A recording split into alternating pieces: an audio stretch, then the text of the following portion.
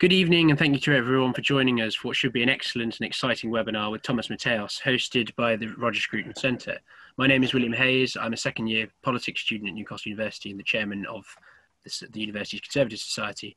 The Roger Scruton Centre for the Study of Western Civilisation is an organisation which ensures the importance of the ideas and works of the late Sir Roger Scruton preserved and promoted. The Centre is dedicated to furthering understanding around Western civilisation, the unique value of this shared inheritance. By working with the UK universities, public institutions, government and think tanks, the Centre also seeks to strengthen defenders of the West and its allies and improve public knowledge for the benefits of our leaders and citizens. The legacy of Roger Scruton also continues through the work of his family at Scrutopia, which hosts a summer school at the Scruton's beautiful Manor Farm. I must now thank the partners for the event this evening. Thank you to my University Society, Blue Beyond, Essex University Conservative Society, and Reading University Conservatives Association. Your support is very much appreciated. Our distinguished speaker tonight is Thomas Mateos. Thomas is an entrepreneur and investor into sustainable materials and technologies. He's created Central Asia's leading waste paper and plastic recycling companies. He's also founder and partner of Werner Capital, alongside being a successful businessman. He pursued an MA in philosophy at Buckingham University under the supervision of Roger Scruton. He is currently a P.h.D. candidate in philosophy at Buckingham University. This evening, Thomas will be speaking about the topic of a conservative view of the economy. This is important for several reasons, in my view. Partly because it shortens the line of supply and helps to guarantee traceability within communities. That's kind of how, where, and who we're getting our food from. Helping to strengthen, also because the line of supply is short, helping to strengthen accountability. This creates reinvestment into local economies by locals, creating stronger communities, and creates cohesion through this economic fraternity. How to do this is, I suppose, just some ideas before Thomas gives us a much more educated and professional idea of this. I would say to raise the threshold for VAT liability to support small businesses, constrain corporations and aid small/medium businesses by introducing a progressive corporation tax, more money for small business startup grants, huge reform to public procurement policy, and public sector bodies should always, or at least where possible, try and use British firms, and where feasible, from the locality in which they're based. And I think, to paraphrase G.K. Chesterton, Bolshevism and big business are very much alike in the fact that they share common enemies: small business, enterprise, and variety. And that's why it's important that we don't succumb to either. And tonight, chairing the event will be Charlie Woods, who's a program director at the Roger Scruton Centre. Thank you again, and I hope that you all enjoy the event as much as I will. Thank you very much. Thank you very much, William. I now will hand over to Thomas. Thank you, William, for the wonderful introduction. Thank you, Charles. Good evening, everybody. Today we're here to talk about Roger Scruton's thoughts on the economy. As William mentioned, I'm Thomas Mateos Werner, and I have been kindly invited by the Centre to talk about Roger because I was his student, but I think also because I'm an entrepreneur and not an academic. An entrepreneur operating at the geographical and moral edge of our capitalist system, that is in Central Asia, as William mentioned. For me, groping with Roger's thinking and philosophy comes from a practical need to understand what to do and how to behave on a daily basis. Let me just say it at the outset, what my objective is tonight. I will walk away thinking that I've achieved something if you start losing the fear of using some of the words and concepts that are central to Roger's view about the economy. Words like home, membership, beauty, and nation. You will thereby have stepped out of a frame of mind that sees the economy in purely utilitarian terms. If you do so, I think you will be able to spread the case for a reinvigorated capitalism. So let us see how I fare. Roger Scruton, allow me to call him Roger because that's how I called him when I was a student, is primarily known as a philosopher and as a political thinker. He has been called by some the preeminent British conservative thinker since Edmund Burke. I will argue tonight that Roger also had, although less well known, a coherent economic outlook. He never wrote a book about economics, and his comments on economic issues are scattered over a number of essays and contributions, as if he considered his economic views to be of less philosophical importance. It is possible, though, to reconstruct a coherent picture of his economic thinking. Why does this matter if it didn't seem to matter to Roger? It matters because it helps to qualify Roger's very idea of what he thought a conservative to be. And this matters in our current debate about capitalism. As will emerge from this talk tonight, his was a very particular brand of conservatism, one that relies on conservative ideas not as an ideology, but as a way of seeing the world, a conservative with a small c. What does his view actually amount to? To put it succinctly, Roger accepts the central tenet of liberalism, i.e. that markets work, but he will also argue that we have to respond in non-economic terms to some of the obvious things that markets by themselves cannot achieve. This is the idea of settlement, of home, oikophilia, as Roger likes to call it. This is what distances him from what I will call classical economic conservatism. Classical or mainstream or whatever you want to call them, conservatives include, I submit, thinkers of the so-called Austrian school of economics, such as Friedrich Hayek and Ludwig von Mises, but also Milton Friedman and Murray Rothbard of the Chicago School, if those names are familiar to you. I will argue that Roger's conservatism is much more rooted, though, in Kant's categorical imperative, in Husserl's Lebenswelt, in Burke's hereditary principle, and in Hegel's ethical order. This also distances him from most of the current conservative parties in power, such as the British Conservatives and until recently the American Republicans, and has contributed to a certain outsider status ignored by who are supposed to be his own ideological friends. I submit, though, that it is Roger who has the better answer to our current social woes. So let me attempt to outline it. Roger believes that the foundation of the economic order is to be found in the proper operation of the market mechanism. We can clearly distinguish Hayek's echoes and worldview when Roger says that markets are characterized by a certain kind of order. This is not an order imposed from above. This is not an order imposed from above, but a spontaneous order. It is a distinction that the Greeks made when they spoke of taxis and cosmos. The first one, taxis, being an ordered order imposed from above, whereas cosmos is a spontaneous order, an order that is not imposed, but discovered. This distinction has been lost in the word order that we use nowadays, but it is crucial to understand how markets work. And this is how markets work. People, each of us, have desires, needs, and resources, which constitute a pool of information, of knowledge.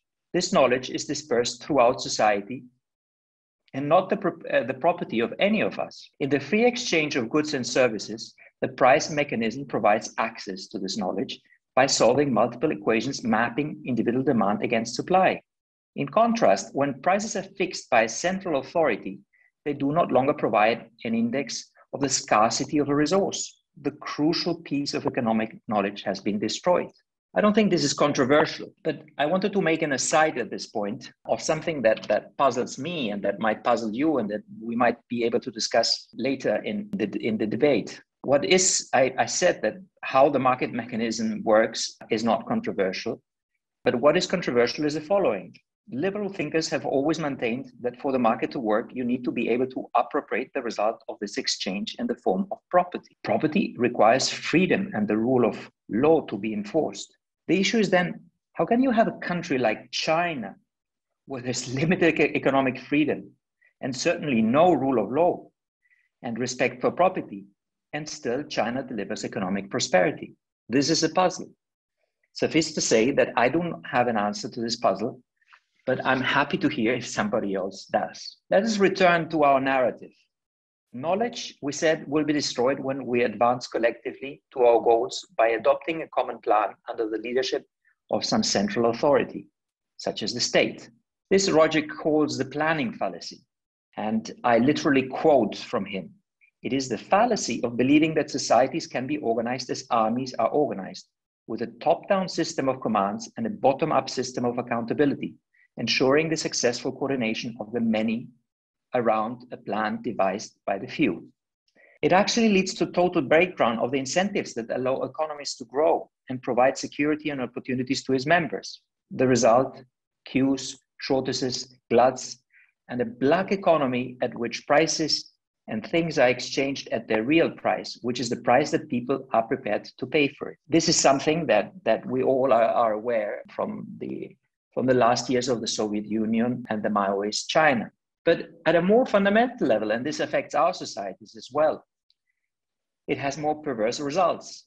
More state intervention only leads, on the one hand, to grow a class of self-perpetuating bureaucrats, and on the other hand, to a society with an underclass of people who do not work and who find every means to avoid work in order to enjoy the benefits provided by the state. We have hereby established that Roger endorses the market mechanism in no uncertain terms.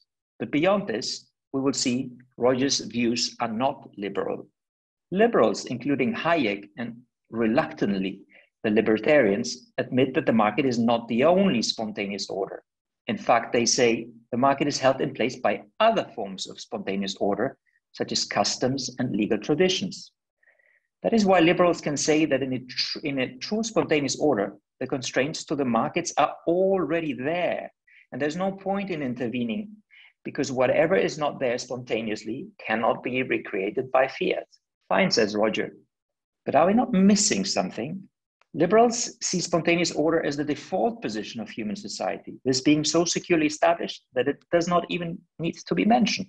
In fact, Roger contends, spontaneous order is like democracy, a rare achievement, extracted with great cost from the default position of mankind, which is tyranny. Roger says civilization is simply not just there. That is also why the social contract theory, one of the way liberals have in history sought to explain how society comes together, cannot be right. This theory, which is associated with Hobbes, Rousseau, and Locke, lets us believe that society is founded on a social contract freely entered by its members, who then become constituted as a society. This could not be further away from reality, though, Roger claims. Contracts do not create bonds in society, but depend on them.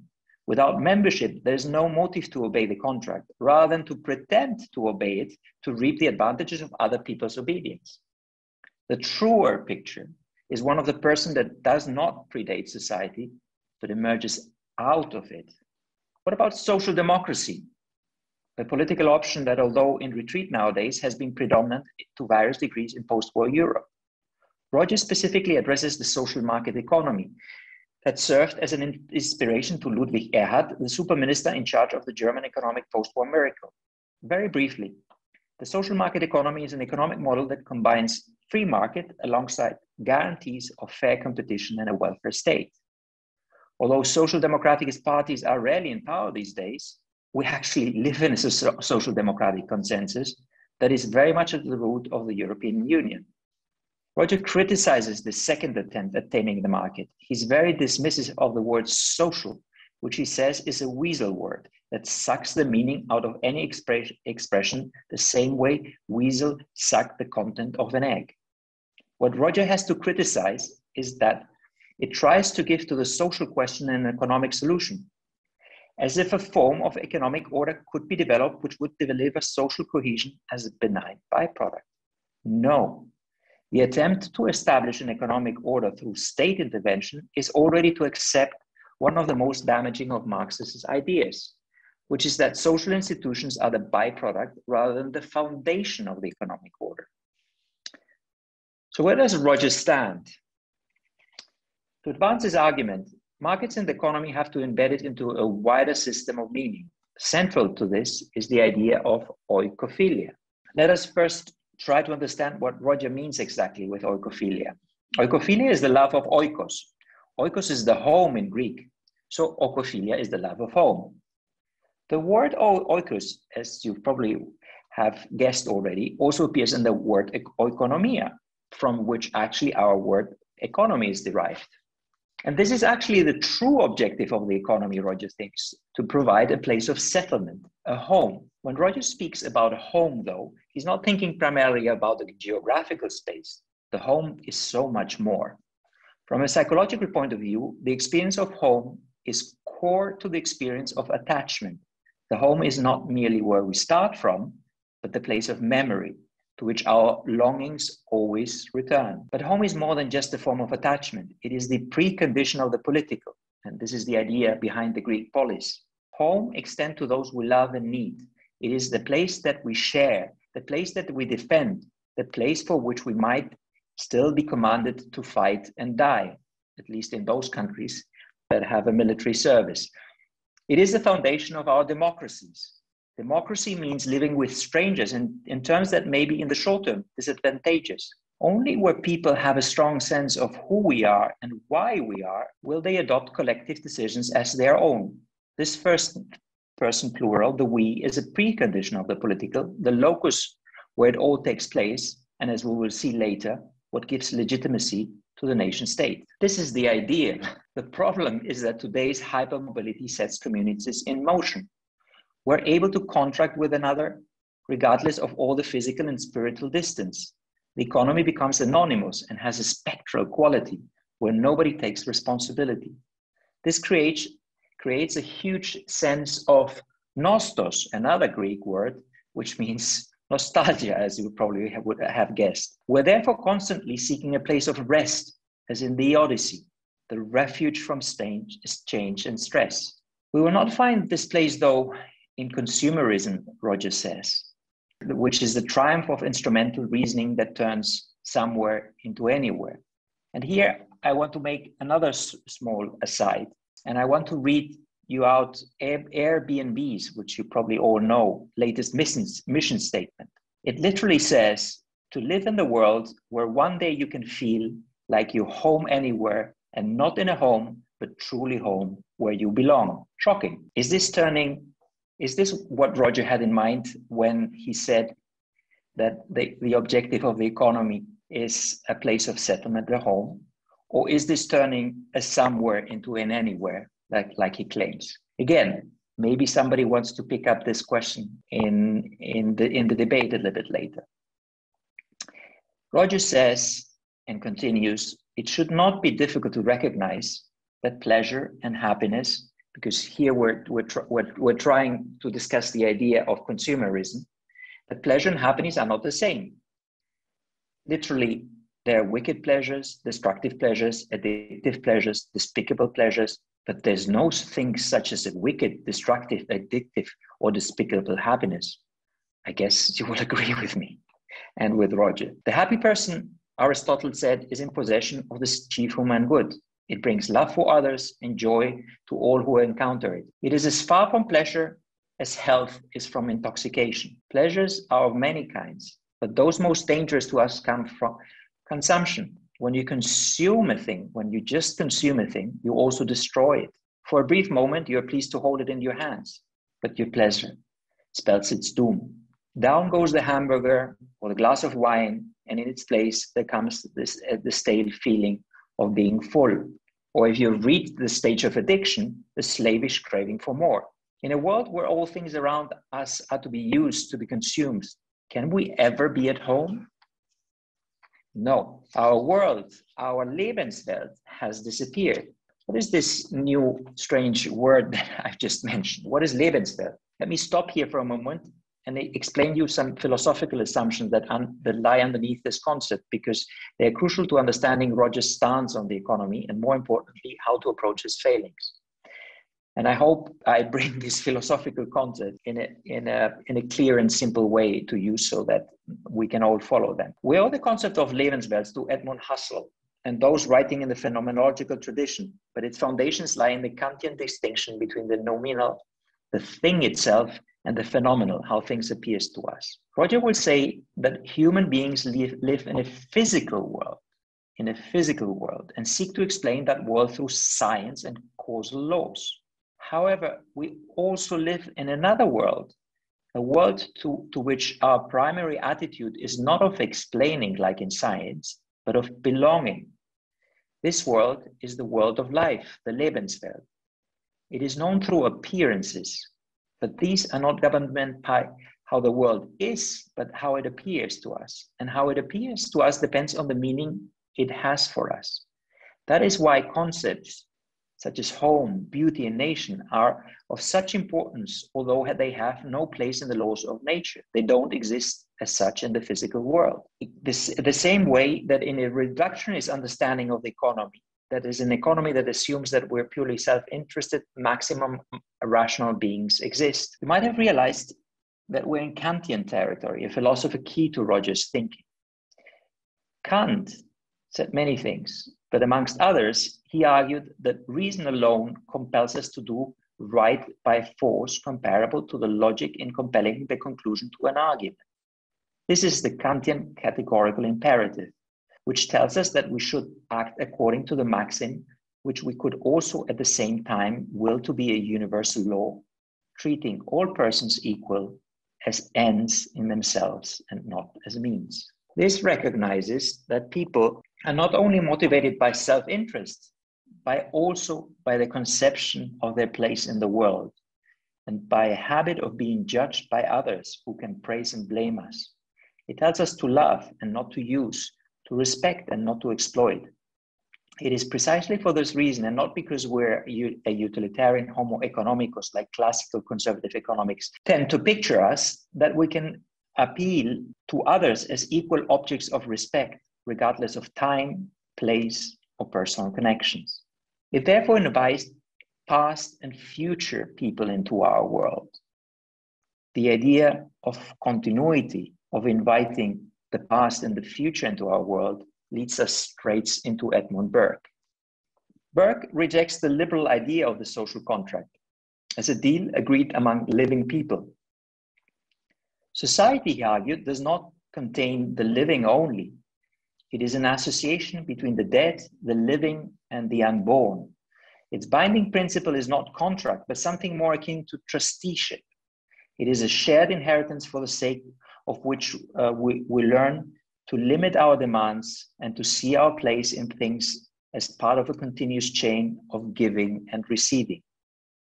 Concern, though, for future generations comes not from calculation, though, from thinking about glory and inheritance, but from gratitude towards what is given, what has been given to us. And this gratitude is shown in the bonds of family, community, beauty, and respect for the sacred. These bonds, Burke believed, can only be built from below through face-to-face interaction. This is done by rebuilding forms of social membership, not by the state, but by the people, locally. As William mentioned at the introduction, it is in the family, in the local clubs, in school, in church, in team, and in university that people learn to interact as free beings, each taking responsibility for his actions and accounting to his neighbors. When society is organized from above, either by a top-down government, a revolutionary dictatorship, or by impersonal edicts of an inscrutable bureaucracy, then accountability rapidly disappears from the political order and from society too. And this is my final and third aside. I'm just reading out another mission statement, in this case, the mission statement of Facebook, which literally says to give people the power to share and make the world more open and connected. Is this Burkean membership that Facebook is promising us, or an attempt to translate the market power of some of these very successful monopolies into the political arena with the risk of subverting the representative political process characteristic of our societies? And I only have to mention the actions, for example, Twitter and Facebook as well has taken following the recent American election. Aside closed, let me end with Burke with one very interesting connection that he makes. He says that traditions are forms of knowledge. They contain many residues of many trials and errors, and the inherited solutions to problems that we all have encountered. His argument parallels the argument for the market, in which prices distill information about the indefinitely many strangers living now. In a similar way for Burke, traditions and customs distill information about the indefinitely many strangers living then. What an interesting parallel, the market and tradition. Spontaneous coordination, characteristic of market, lies also at the root of another phenomenon that was central for Roger, which is beauty. For Roger, following Kant, beauty is an intrinsic value. To look on a thing as beautiful is to value it is for what it is, not for what it does or the purpose it serves. Beauty, understood this way, as a way of restoring and protecting intrinsic values, is a refuge against consumerism, and therefore a place where we're spiritually at home. Like manners, table manners, for example, aesthetic conventions operate as site constraints, dictating not what we do, but the way we do it. so that whatever our goals, we advance to them gracefully and considerately. It does not follow, though, that beauty is useless. On the contrary, the intrinsic value of beautiful things render them useful. We can see the importance of its aesthetic values in architecture, one of Roger's most active commitments. Beauty, in the sense of a certain order, ensures that the primary requirement of every building, of every construction is served, namely that it should be a fitting member of a community of neighbors. This is why the old cities of Europe, such as Florence and Rome, and the centers of London and Paris, are so popular, and the beautiful buildings and neighborhoods located in them demand such exorbitant prices. I want to end the exploration of the various manifestations of the idea of home with one of Roger's crucial ideas, that is of the nation state. Roger is aware that in today's globalized, super turbocharged world, the small-scale, bottom-up solutions are probably not enough to tackle complex interrelated economic issues. The response to this challenge is to base solutions on the territory, on the physical territory, and by this he means the nation state. Because as we saw when we talked about oikophilia, only a nation can elicit feelings of a shared home and appeal to ordinary people, and only nations are communities with a political shape that are predisposed to translate the feeling of common belonging into collective decisions and laws. Moreover, nations can and do take part in global decision-making and can therefore give a voice to the collective sentiment of the members of a nation. That is why the attempt to subsume them in ever bigger supranational units leads to the decay of the bonds that bind us together in the first place, and is the reason why Roger was so skeptical of the European Union and other supranational institutions such as the United Nations. I think time has come up to wrap up. We've not touched on every aspect of Roger's thoughts that relate to the economy, trust me. I have left out thinkers that have influenced him, such as Hegel, or concept like the sacred. But I also think that we've covered enough ground to capture the essence of what Roger had to say about the economy. The market works. The market works. But only if we accept that his ultimate objective is to create a place of settlement. This is the essence of his conservatism with a small c. We were also wondering at the beginning of this talk why Roger had not expounded his economic ideas with more emphasis or even written a book about that. We can now intuit the answer, that the answer is to be found in his belief that it's not economic solutions that are going to deliver as a place of settlement, but concepts that cannot be reduced to utility alone, such as home, membership, and beauty. This is the moment to return to the hope I expressed at the very beginning of our talk. I do not know how much progress I've made in my objective, but I certainly thank you for the opportunity given to do so. Thank you very much, everybody. Thank you, Thomas.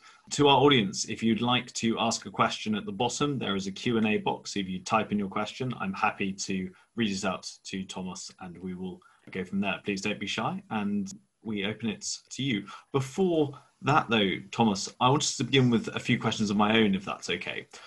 Go ahead. First of all, what inspired you to look into Roger's ideas on economics? As you said in your talk, it's one of these areas that he never distinctly wrote one exact work on, and therefore his ideas and thoughts are spread out across a range of writings. Why this particular avenue of Roger's? I mean, as I mentioned, I never thought that Roger had specific ideas about the economy. But then I've stumbled across one essay in particular where he describes the actions of a German economist and philosopher, Wilhelm Röpke, that was the inspiration of the social market economy in Germany.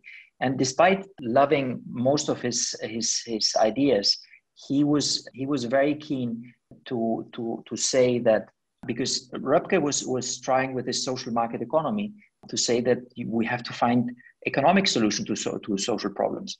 And he says there very clearly, no, that's not the essence of the problem. Yes, we have to find economic solutions as well, but the essence of the problem and the problem of the legitimacy of the system and capitalism is that we have to, that the economy is not delivering these other things. that they're supposed to deliver, which is mainly to be a place of settlement and home. And again, I just explained that Roger has this dualist view of the world, where there's, on the one side, there's the physical world, and then there's the world, how we live it and how we perceive it. And obviously in the physical world, you have the market. It's the market that delivers the results. But the market alone is not enough, and that's where he differs from liberals or from laissez-faire libertarians. And he says, I mean, we don't live in the physical world only. We live in a world of meaning. And in this world, these ideas of home and of beauty are extremely important. So this is, I mean, I'm an entrepreneur and I have to deal with economic issues on a daily basis. And I do that in a country that sort of portrays probably the worst aspects of capitalism, which is a capitalism without these spontaneous orders. Is a country that went from communism to, let's say, Wild West capitalism, and I have to deal with all the deficiencies of a system that has not grown through trial and error, as Bert was saying. So that's why I stumbled on these views, and then I started to realize that he actually had many things to say about the economy, and that was interesting and important to bring this up, because he's mainly thought only as a political thinker, but his economic view is actually very coherent, and it complements the picture, his political picture, basically because most of his answers are in a way also political answers. Taking our first question, Matthew Darrick Thompson asks, how far do you think the idea of home extends? Is it perhaps national boundaries or economic boundaries? In other words, is it a nation or a trading group that is home? I think what Roger would have said is that the nation has nothing to do with boundaries. It's not a political unit. It is the way around. It is if there's a place of home, a political unit will emerge. So again, obviously, our political units today, the nation states, are sort of the frame in which we move. So they're a natural way in which membership takes place. But I mean, for example, in the case of Great Britain, would Roger have considered Great Britain as a nation? No, he would probably have considered England as a nation, and Scotland as another nation. Not from a political perspective, saying that they have to be independent, but from a perspective of community. So we have to forget a little bit this political aspect of the nation. As I mentioned, first it's a place of attachment, and I think we're all attached to a place of home, no matter how much we've traveled or how much we've moved in the world, like myself. But we have that ancestral feeling of home. But one can be at home in a place where he's not been born, as long as this is the place where he sees others being part of this place. I mean, Roger sees this as a community of love, as a place where we're able to share and to sacrifice for each other. So I think it's a much more vague concept than just a nation in a political sense, or in a racial sense, or in terms of language. Nation is where this we sentiment is prevalent, and you can have small nations, you can have bigger nations, and this can be part of several nations. The important thing is that this is something that binds us. Question from Sunny Chen. Thank you so much for your prelude to a great thinker's economic view. My question is, if the market cannot preserve tradition, culture, and beauty, does that mean we can trust the state and politicians to do so? I think Roger would say no, definitely not. Because that is exactly the problem. I mean, Roger would say that the market doesn't provide all the solutions. It does not achieve all the objectives that we have in life. The market is simply the best way to organize our economies, and it's been proven by the failure of other experiments that the market, and what is crucial, the free market and the free establishment of prices is the best way to organize the economy. But it doesn't mean that the market, and Roger highlights the issues that arise around globalization, the destruction of our environment, consumerism. But the answer, the worst answer, is to let the state intervene, because the state ultimately will destroy freedom and the initiative. It will tend to create. Obviously, there has to be a state, and the state has a function. But the function of the state should not be to intervene in all orders, because it just takes away that sense of duty and sense of responsibility that is at the root of the creation of the communities. So no, the state is not the answer to the failures of the market. Paul Towson asks, I can certainly see the influence of Hegel on how you describe Roger's economic thought, but you referred to his Kantianism. How do you think this impacts his economic thought, if at all? Perhaps a dualism that resigns the market to the realm of cause and effect? Is this a weakness of his thought? I think this is a very good question. And who's asked this question? This is Paul Towson. Paul, yes, Paul raises a very good question. Yes, indeed, Roger is also very much influenced by Hegel.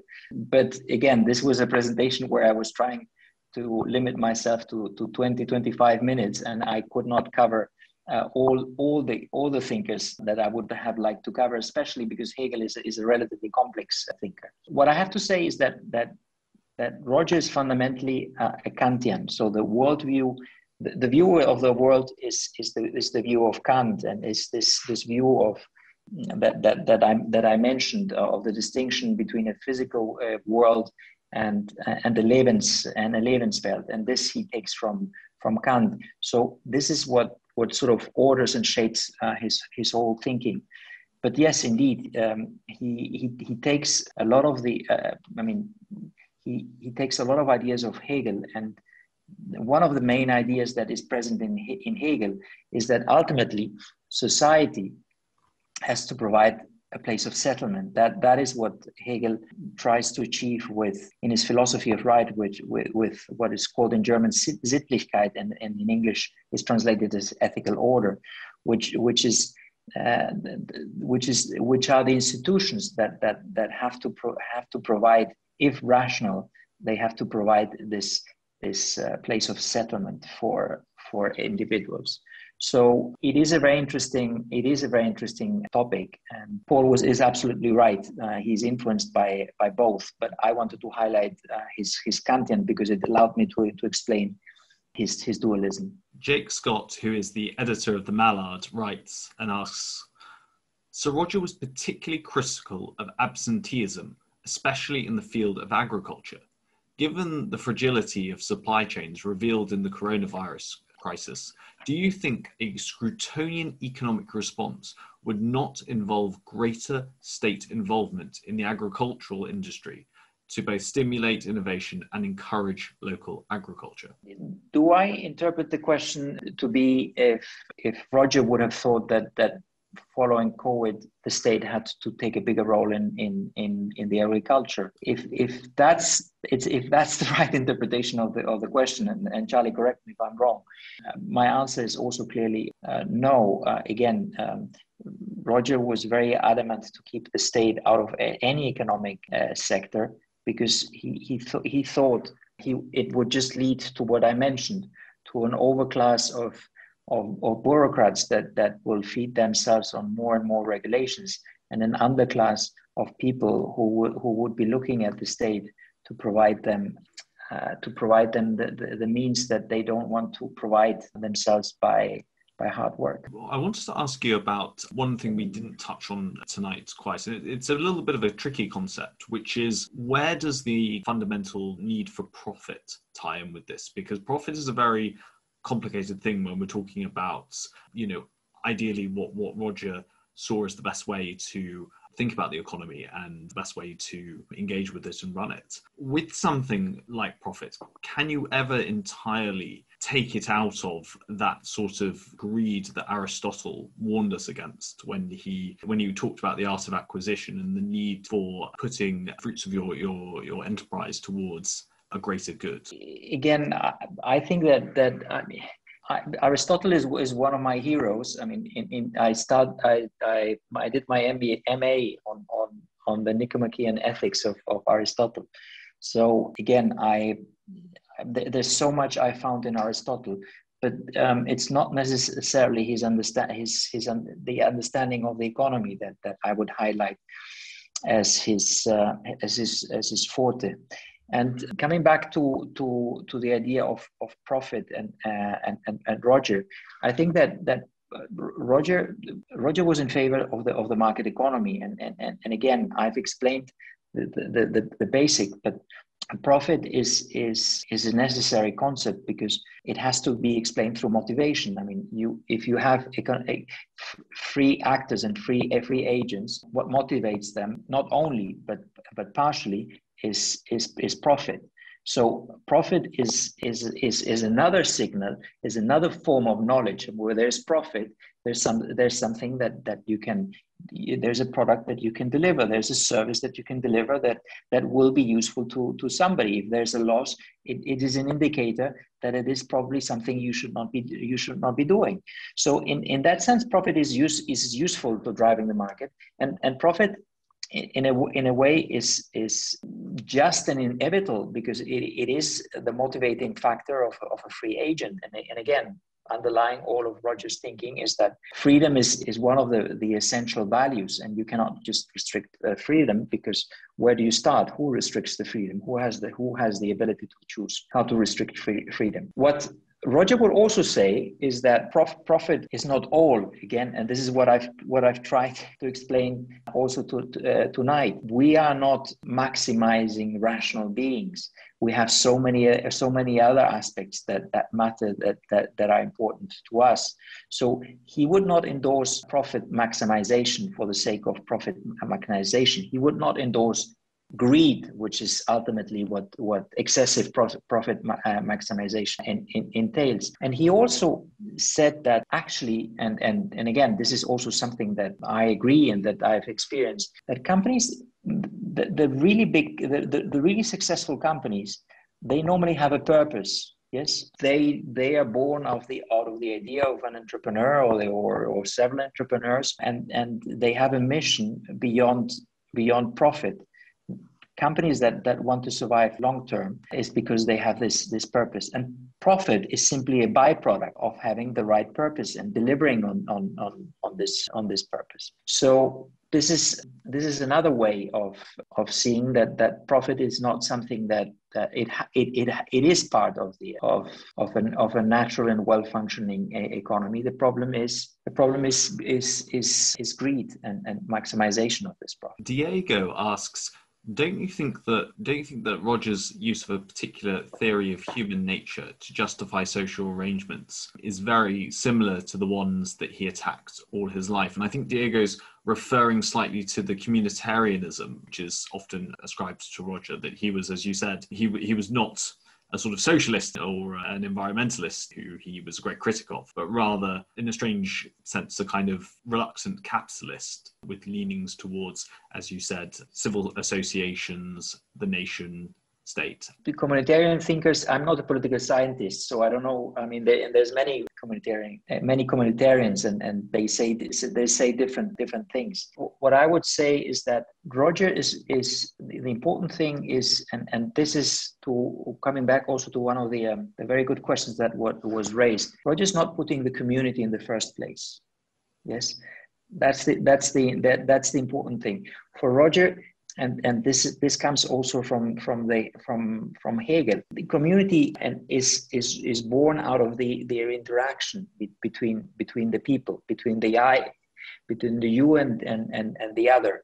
So, and it's based on freedom. So first there's the individual, and there's this individual that in contraposition to the other starts understanding himself as a person. This is this process, and this is the process by which also Hegel justifies property. He says property is not only a social or a legal event; it's a psychological event. Property is a way of manifesting that I'm different from the other, but at the same time I have to respect the other because I have to respect his property. So it's a mutual dependency that it is established. So again, that's what I think Roger would see different. Roger is really very skeptical about anything that is not based on our own personal human experience, and communitarians would put the community first and the individuals second. And for Roger, community also only emerges out of this the concept of the human person. Within the company or the corporation itself, is there something where the manager, the CEO, can put forward and influence his or her employees? Because, or would Roger say entirely it's actually the collective responsibility of all the employees, in a sense, to take up these values? Because what I'm interested in is how this might work internally within one firm or one company where perhaps some of our viewers work in their day-to-day lives. I don't think Roger has said anything about this specifically. So, or at least I don't know that he said something about it. I think he was not particularly interested in the company as such, because he thought it was an organization for a specific purpose, and he was more interested in things that had more to do with membership, where the objective was not only a specific purpose, but also the membership. And he didn't see exactly the company as fulfilling this role. Whether I agree 100% with that, I don't, because I think that the corporation has to play in society and in civil society.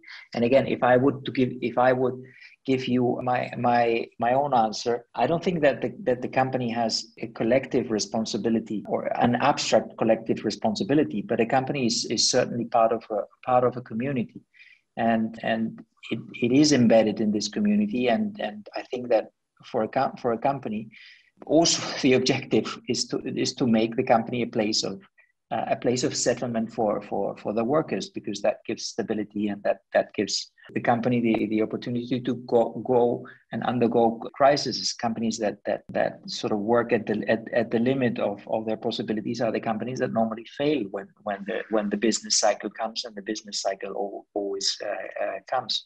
So yes, I do think that you could be including the company into this idea that they are part of the community and that they have to be responsible. But this is not something, what I wanted to say is this is not something that I've heard Roger saying specifically. Thomas, we've come to the end of our session tonight. And just before we say goodnight, there is one more question from me, if you could. And this is something we like to ask all of Roger's students and our speakers, which is your recommended reading for our audience tonight. Which of Roger's works would you recommend that they go away and read, and what other works tied into your themes tonight would you recommend to them?